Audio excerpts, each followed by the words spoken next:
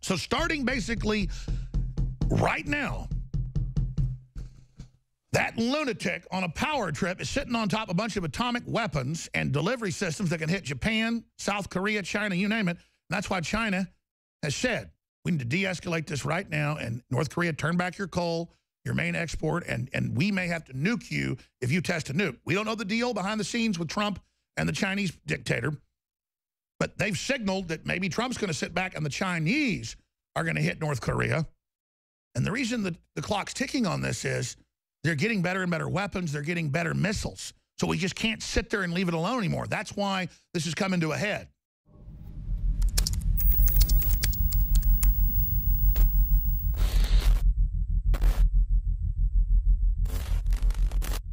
I get accused by MSM sometimes of fear-mongering when they're the ones that are actually pushing the world towards war. Quite frankly, I was sitting back looking at my children last night and this morning at breakfast, but at dinner and breakfast, and I was just thinking to myself how crazy this is and how the world has probably never been this close to all-out nuclear war than we are right now. That's what the analysts are saying. It's what the Chinese communists are saying. It's what the Pentagon's saying. It's what North Korea is saying.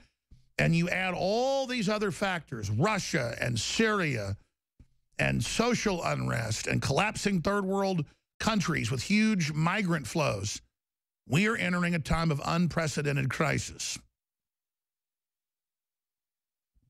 Now let me go over some of these headlines for radio listeners that tie into what I was just breaking down with this huge, and that's what it is, showdown tomorrow.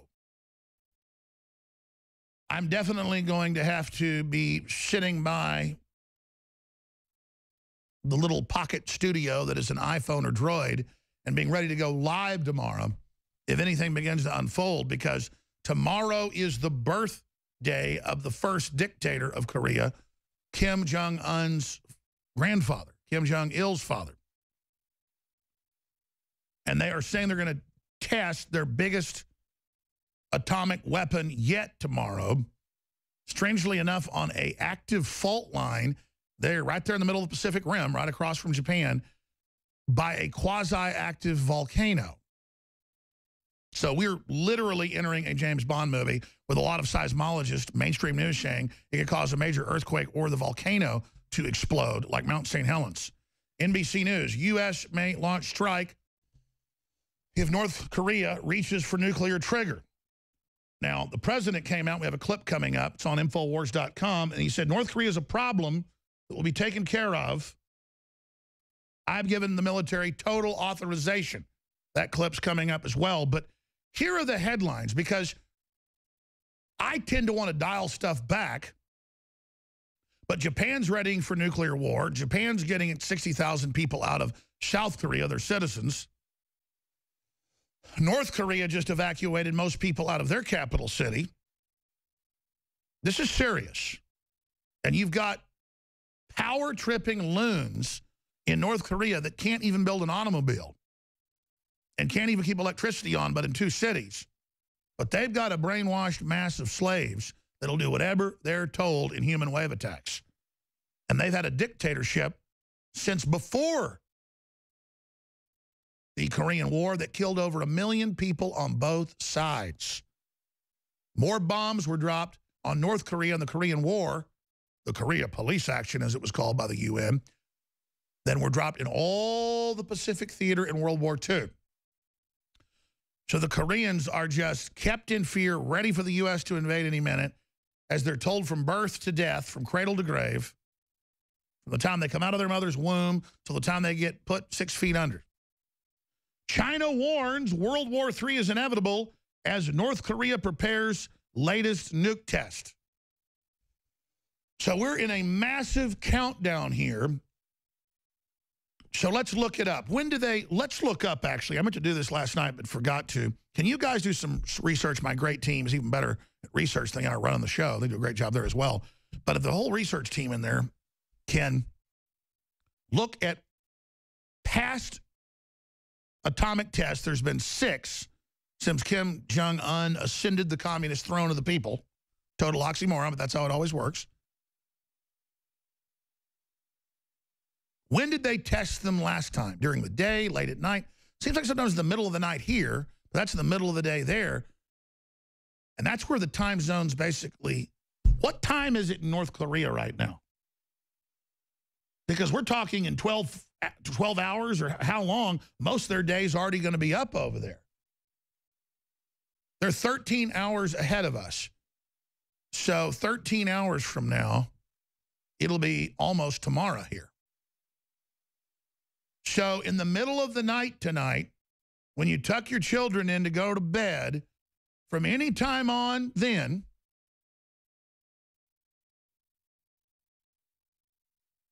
they could do the test. In fact, sooner.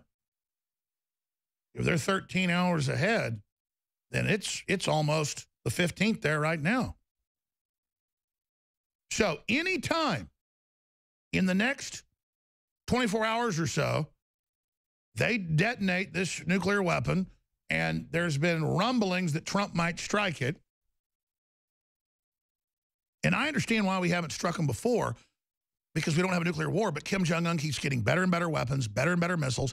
Every week, the last few months, he fires a missile from North Korea, 90 kilometers over, and has high-powered missiles with conventional payloads to explode right off the Japanese coast, menacing them, saying, we'll launch nerve gas, we'll launch atomic weapons, we'll nuke you. If one shot gets fired by South Korea on the DMZ, if anything happens, if we hear a car backfire, we are going to unleash nuclear weapons on Japan, nuclear weapons on South Korea, conventional artillery barrage of 100,000 pieces of artillery.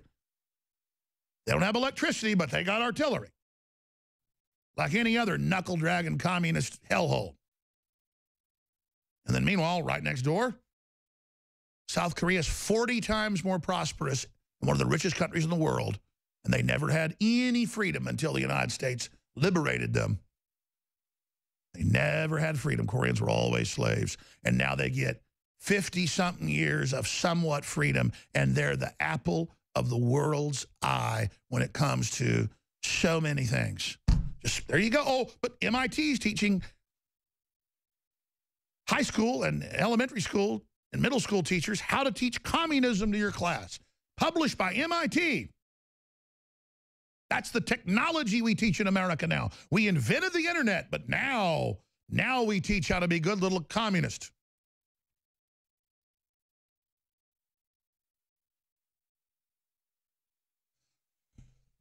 It's amazing.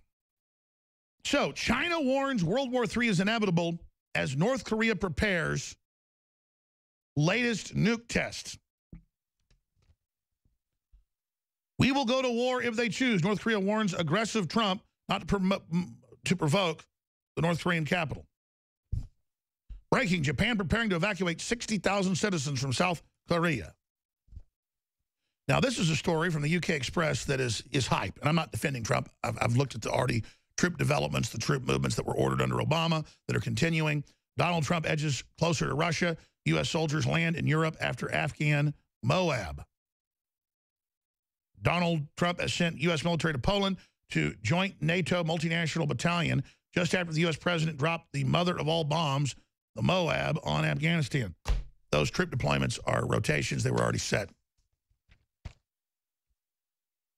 Obama put the order in to increase troops by at least 10,000 in the middle of last year. Remember that? Well, that's part of these rotations now taking place. Tillerson has said that the U.S.-Russian relations have hit bottom. That's a diplomatic way, in my research view, it's my opinion, researched opinion, to then say they need to get better. We've hit bottom, to shut down all the claims we're soft on Russia, saying we've hit bottom, now let's come back up. And, of course, that's what he said in the speech as well. Trump may send 50,000 troops to Syria.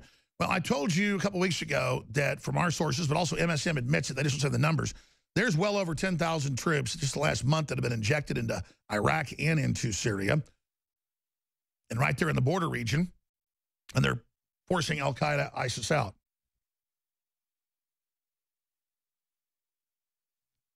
So that's all part of this escalation. Trump says it's just so that we can defeat al-Qaeda and ISIS and have their flank covered.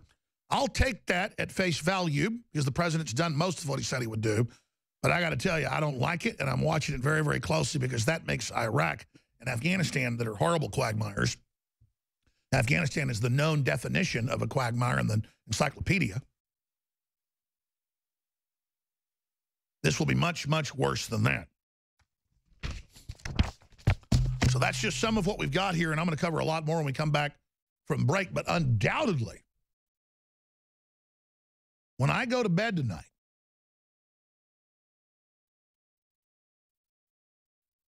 while I'm sitting here right now, I mean, we're talking about an hour or so, it's going to be the new day over in the Korean Peninsula and the South China Sea and Japan and China. How this works is there's different angles, but they nuke test, and then they start preparing to fire more rockets into the South China Sea, something they said they're getting ready to do. In fact, they told U.S. media, North Korea did yesterday, their state-run media said, prepare for a big event in the next 24 hours. Well, we're now 24 hours later. And I looked at that and I thought, 24 hours, that's the 14th, not the 15th. But when they said it, it was basically 24 hours for them. Because right now, as we speak in the next hour or so, it's going to be tomorrow there. So I thought, the big event's on the 15th. Why would they say it'd be today? And I went, oh, we're on the other side of the world. That's right. So starting basically right now, that lunatic on a power trip is sitting on top of a bunch of atomic weapons and delivery systems that can hit Japan, South Korea, China, you name it. And that's why China has said, we need to de-escalate this right now, and North Korea, turn back your coal, your main export, and we may have to nuke you if you test a nuke. We don't know the deal behind the scenes with Trump and the Chinese dictator, but they've signaled that maybe Trump's going to sit back and the Chinese are going to hit North Korea. And the reason that the clock's ticking on this is they're getting better and better weapons. They're getting better missiles. So we just can't sit there and leave it alone anymore. That's why this is coming to a head. China warns World War III is inevitable as North Korea prepares latest nuke test. Daily Express, Pyongyang, or however you say it, playing with fire. Trump prepared to intervene. World War III is near. Officials in China have warned as North Korea prepares for yet another nuclear missile test. And the U.S. and Donald Trump are poised to intervene. Now, the good news is Trump is signaling that he probably won't respond to a nuclear test. But if they fire another missile and then it crashes a couple miles off the coast of Japan and almost kills people in fishing boats, has happened multiple times, they're going to have to respond. Because he keeps threatening to put atomic weapons or nerve gas on top of them. You can't just sit there with a gun firing across your neighbor's yard when they're out there, you know, mowing the grass or whatever. That's basically what Kim Jong-un's doing. I don't particularly want Trump to strike, but what are you supposed to do when we have defense treaties with Japan, when they're getting upset, and then China's gotten so belligerent, us letting North Korea run around and do all this, that they're taking over the South China Sea. So this is Trump reasserting American sovereignty and dominance with our key trading partners. We're going to open the phones up and get your take on how you think Trump is handling this when we come back at the next segment. China calls for halt to U.S.-North Korea tensions. The media had spun this saying, oh, North Korea says there's a big event coming the next day. And then I guess it was, Daria pointed this out to me, it was a street opening. So they hyped it like a big event was coming. There's other big events, too, the nuclear test. They've talked about that for a long time, but our media ran with this, so that's an example of how you get more information. Concerns have been growing that North Korea could soon conduct a sixth nuclear test or more missile launches. Third world countries with huge migrant flows. We are entering a time of unprecedented crisis. Now, let me go over some of these headlines for radio listeners that tie into what I was just breaking down with this huge, and that's what it is, showdown tomorrow. I'm definitely going to have to be sitting by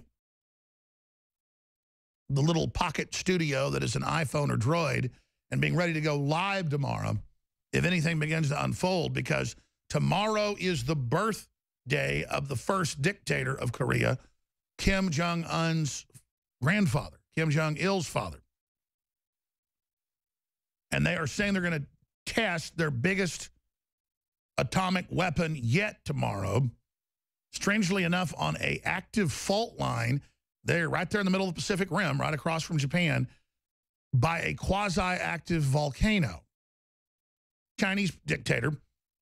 But they've signaled that maybe Trump's going to sit back and the Chinese are going to hit North Korea. And the reason that the clock's ticking on this is they're getting better and better weapons. They're getting better missiles. So we just can't sit there and leave it alone anymore. That's why this is coming to a head.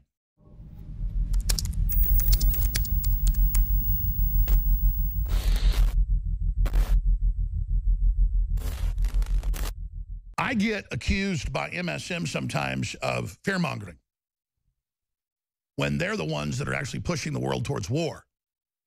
Quite frankly, I was sitting back looking at my children last night and this morning at breakfast, at dinner and breakfast, and I was just thinking to myself how crazy this is and how the world has probably never been this close to all-out nuclear war than we are right now. That's what the analysts are saying.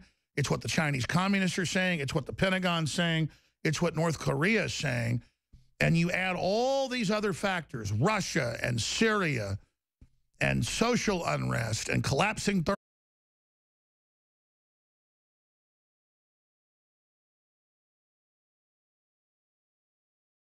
So starting basically right now, that lunatic on a power trip is sitting on top of a bunch of atomic weapons and delivery systems that can hit Japan, South Korea, China, you name it. And that's why China has said, we need to de-escalate this right now, and North Korea, turn back your coal, your main export, and we may have to nuke you if you test a nuke. We don't know the deal behind the scenes with Trump